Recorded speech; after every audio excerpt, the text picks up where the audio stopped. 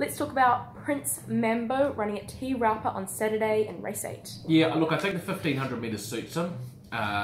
He obviously looked a lot better last start, and I think he's just starting to find form. His breathing's been good, his track work has been good too. The big concern is the carrying 60 kilos. You know, he's drawn barrier 6.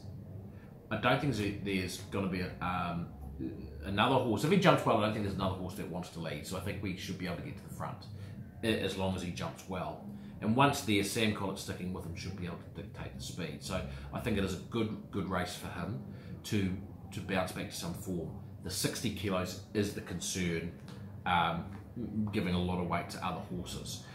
It would be nice if the track wasn't rock hard on Saturday. If it was a dead four, it'd be great. But if it's firm, it's firm.